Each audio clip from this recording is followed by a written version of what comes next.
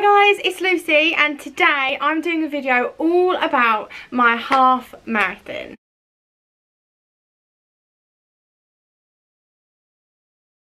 Now, I wanted to make this video because I am on a weight loss journey and a fitness journey currently, and I have been for the last year. I do as much research as possible, especially when it comes to the running and the fitness aspect of my journey, because I've got no idea. I don't know where to begin, what to do, progress in any sport. Luckily, I do have my husband who can help me out massively. When he's not around and I just want answers, I tend to go online and I look for advice online. Another thing that I also do is I try and find people that I can relate to. Something that's going to motivate me, something that's going to encourage me to keep going and reach goals that I didn't think was possible. At the very beginning of my journey, I ran 1 mile non-stop, and that taught me anything I work at is possible. So this video is basically come running with me. On Monday, my husband had the day off work, so we decided to do a half marathon distance run together. So as I was saying before, I used to look for motivation. The reason that I wanted to film this half marathon distance was because I didn't really come across many women or men who could do that sort of distance that looked like me. I was watching a lot of athletic, fit people who were doing the distances that I was looking to do, the half marathons, the marathon, and the thing was, it was extremely motivating. I absolutely loved all the videos that I watched, but I couldn't relate to any of them. They were running at a pace and a distance that they were comfortable at, and honestly, at the beginning of my journey, the reason I didn't go running outside was I was just so self-conscious. I didn't want to be the overweight, sweaty girl that was having to stop and walk in front of everyone. Now, I know that that is ridiculous and I should never have felt that way. I was holding myself back. So today I've decided to put all of my clips together and make the video that I was looking for at the beginning of my journey. I've already lost over 60 pounds in this last year, and massive amount of that is due to my running. So if you are overweight, you have massive goals that people laugh at you for, I got laughed at, then keep watching and you'll see that I don't look glamorous. I don't even look happy.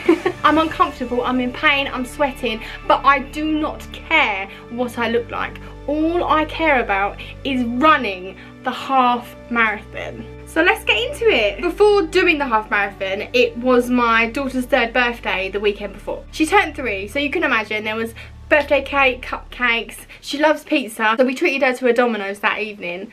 Obviously, I had a pizza. So the nutrition on the build up to the half marathon wasn't great, and that was something that I was worried about because I didn't really prepare, and it is something else that I really need to research more.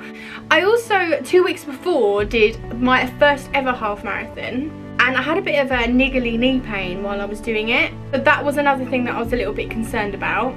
The plan was to do the exact same route as last time. We ran through our local area towards a village. On the way to the village is long train tracks, and there's also a long river that we had to basically run alongside.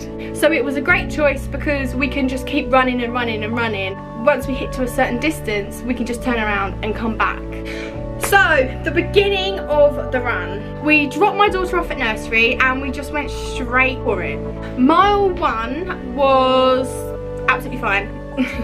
The first 2 miles on basically every run I do, I find that it's difficult. I get really breathless, I get really tired, and I start thinking to myself, I've only done 2 miles. What is wrong with me? I've learned that you can just run through that, and once you get past the first 2 miles, generally I'm okay. So my plan was, do not run too fast in mile 1. So I was feeling confident, I was feeling comfortable, and I was just happy to be out with my husband. My contact lens, on the other hand, had other ideas for me. I don't know what was going on with it. I think I had something underneath the lens, and it was blurry. I was basically running with one eye, and it was so irritating. Because the thing was, I knew I had nearly 3 hours of running potentially to do, and there was no way I was going to be able to do it with just one eye. Okay, so we're 2 miles in, feeling alright. I had a problem with my contact lens, but that's gone now, thank God. And my knee was hurting. Well, no, my knee is hurting, my left knee, but I think that's going to go away. So Let's keep going. The thought of having to do that many miles is so daunting. Even though I've done it before, running is my hobby, I love it, it still is daunting. I just want to get to mile 3 because then I've only got single digits left. I'm feeling alright, I'm getting going. Matt's running backwards and filming me. But yeah, I'm doing okay. My plan is to pace myself as well as possible. I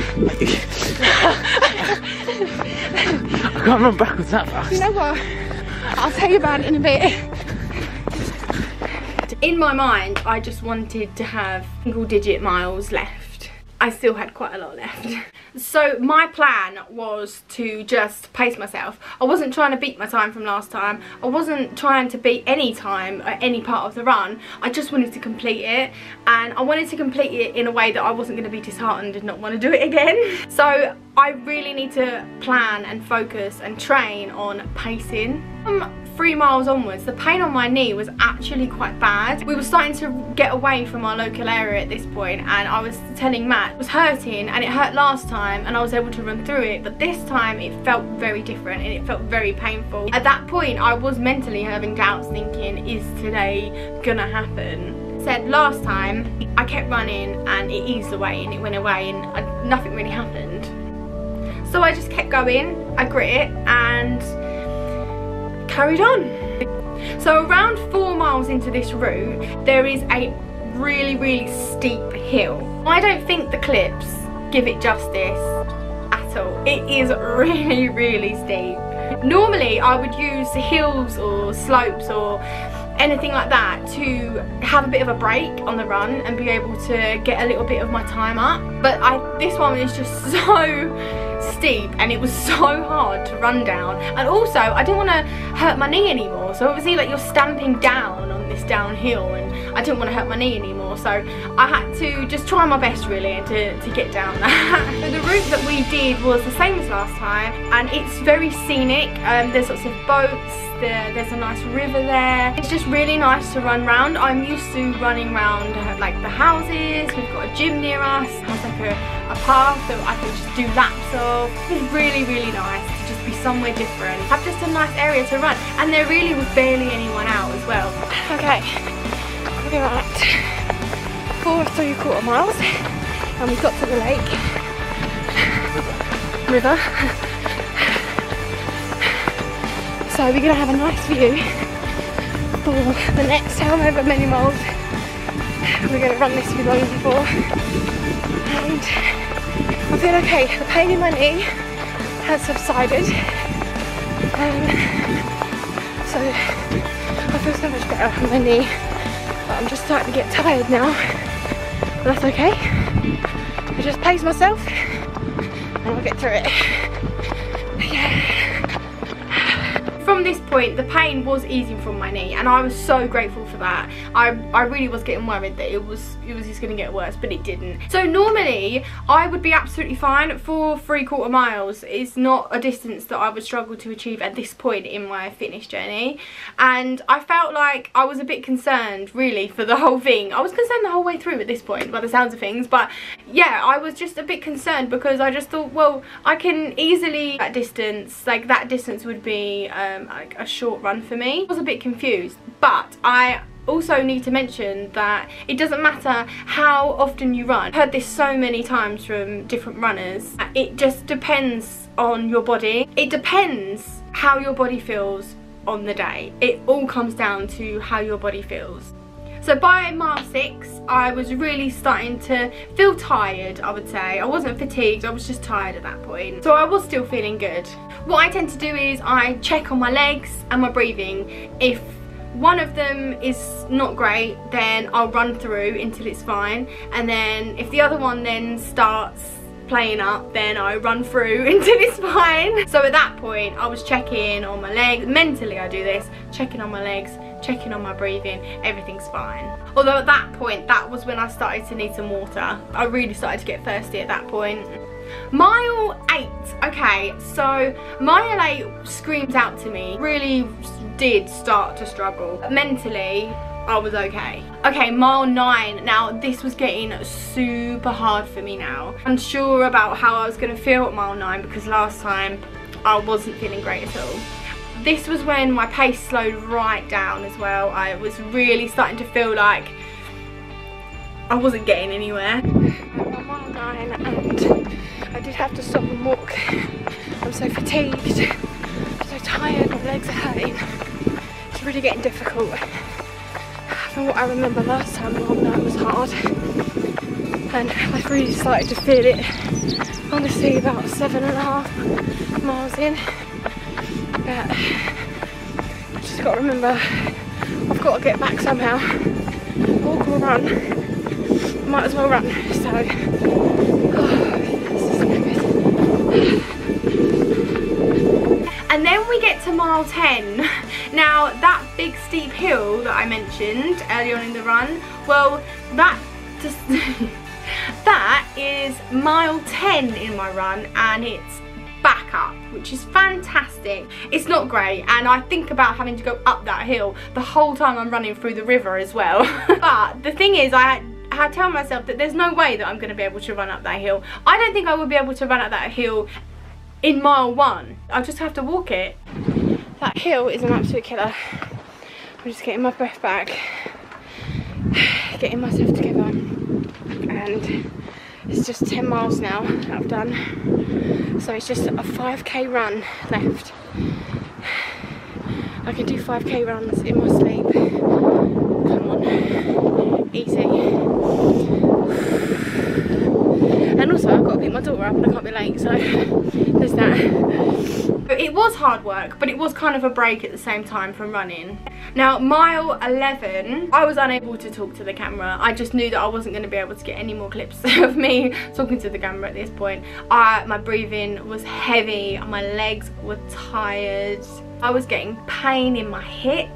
My knee was hurting again, my back was starting to play out. I also really started to feel sick as well at this point, so I knew that I was really pushing myself. Mile 12, so I was getting so close at this point. I did have to stop and walk a couple times. I was so tired, I was in so much pain, my feet were killing me, my hips were hurting, my back was hurting, I was so breathless, and I just knew I looked an absolute mess at this point. Mentally, I was done. Mentally, I just thought, this isn't happening today, I can't do it. But I also knew deep down I was so close that, well, I have to do it, I'm going to do it. It is a weird battle that you have with yourself in your head. And then finally, mile 13, that was really hard.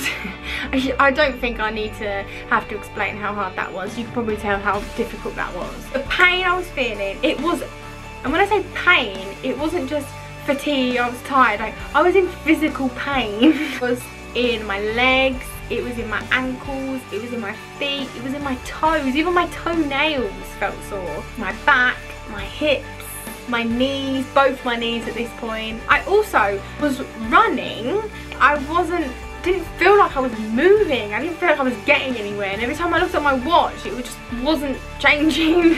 But I did eventually finish.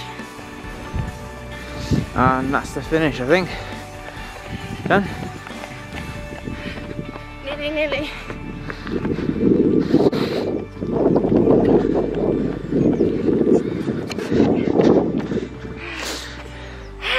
How'd you feel?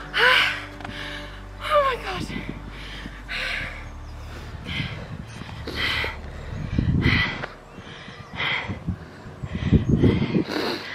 So I was so tired at the end of that run. Obviously you can see that I was definitely happy, but I was definitely tired. On the way back I had to walk to the nursery at that point, and I just looked like something out of zombie film. I just was in so much pain and I was so stiff as well. While Matt went and got Chloe from nursery, I just sat down on a field nearby and just stretched. I was so hungry, I felt so sick, and I think that was why I felt sick, is because I didn't eat anything on that run at all. I probably should think about nutrition on these long runs. When I got home and I tried to stretch, I was too stiff to even stretch at that point. I got back and I made myself some jam on toast. I put loads of jam on and it was amazing. It really sorted me out, that jam on toast did. I felt so much better afterwards. I just felt so happy, so proud of myself, and even though I went through all of that and mental torture, physical pain, it doesn't sound fun, but honestly I am buzzing to do it again. I was a little bit slower than last time, but I don't care. I've now done 2 half marathons. I am overweight. I am so proud of myself. What am I going to achieve when I get to my goal weight? A full marathon? The thought of doing a full marathon at this point actually terrifies me. But thank you so much for watching, and I really hope that I've achieved what I wanted to achieve, is making a video that people can relate with me to. They can see themselves in me and say, I can go out for a run, I can put my trainers on, I can go. If she can go out looking like that in front of everyone, then I can go out and not care what people think. Because how I felt about myself after that run was so incredible.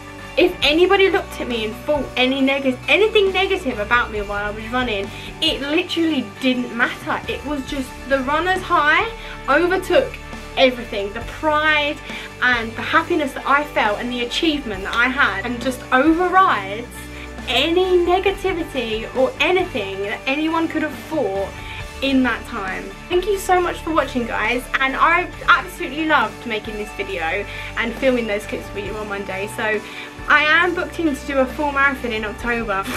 But thank you again for watching, and I hope you guys are doing well with your journey, whether you're trying to lose weight, gain fitness, whatever it is. I want you to know that you can do it, and I'm wishing you the absolute best. I'm cheering you on, massively cheering you on. Keep going, guys. Lots of love. Take care, and I will see you soon for another update. Bye, guys.